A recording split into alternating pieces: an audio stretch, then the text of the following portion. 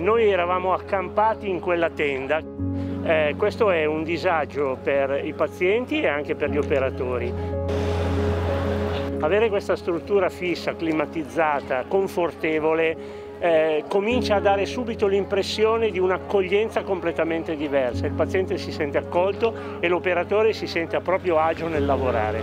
Per noi è stato un dono grandissimo, con le nostre risorse non ce l'avremmo fatta.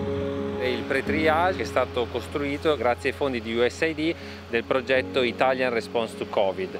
Oltre a questa struttura andremo a lavorare in numerose regioni con 15 interventi negli ospedali per migliorare la capacità di risposta al Covid. Questa cosa che sembrava un po' fuori tempo, in realtà adesso si sta rivelando fondamentale.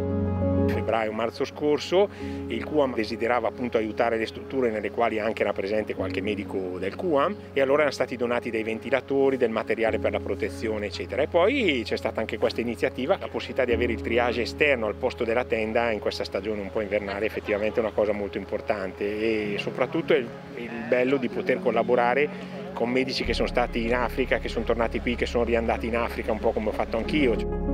Lavorando nei contesti dei paesi africani è molto più facile relativizzare le cose, nel senso che si capisce che quando lavori con mezzi molto scarsi, con sistemi molto minimi, ma riesci a fare lo stesso il tuo lavoro, capisci che in questi contesti, anche se il momento qui è stato veramente drammatico, però hai un sacco di risorse, cioè i medici ci sono, i presidi ci sono, e questo è molto importante, cioè poter lavorare bene ma con un atteggiamento che è quello tra virgolette un po' essenziale.